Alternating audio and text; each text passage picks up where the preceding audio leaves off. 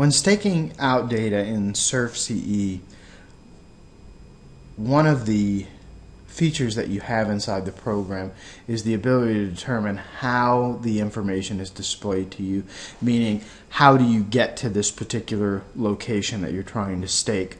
And when you're doing GPS, for example, you may want to see things one way in a total station, a different way in a robotic, and an entirely different method.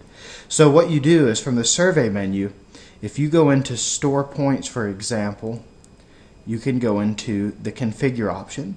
Now you can also get this once you're inside the store point screen. So if I were to change my instrument to a GPS simulation, for example,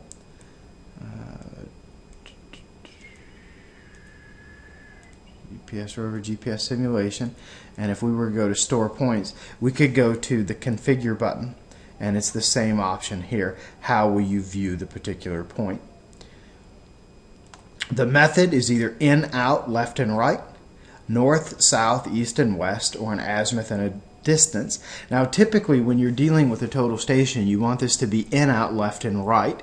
With a GPS, a lot of times, for example, when we put an Alta system out with a data collector, the clamp that connects the data collector, the pole, we typically only put those out with a compass, so it makes it a lot easier to figure out where north, south, east, and west are without having to stop and really think about and figure out where you are. Total station, it's simply easier to say in, out, left, and right. Now when you're dealing with in, out, left, and right, it wants to know the reference object. Now with a total station, the reference object is either your Rodman or it's your instrument. With GPS, you have the option to say it's either the base or a point. Let's take the case of a reference network. If I'm using GPS to stake off a reference network, I may not know where that base is. So what I can do is I can go shoot a point and say I want everything to be based off that point, or pick a point in my point list, for example. And then when it gives the directions, do you want to give the directions from the reference object or from the rover? The same thing would be true in a total station. Do you want the reference direction from the instrument or from the Rodman?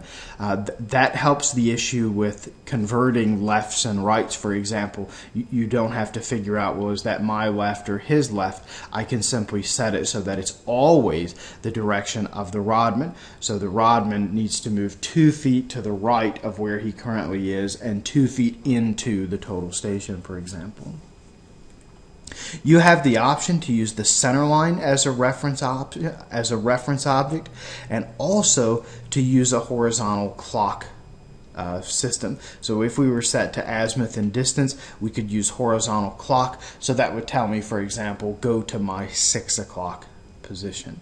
So that's how you can customize SurvCE to help making staking of data much easier.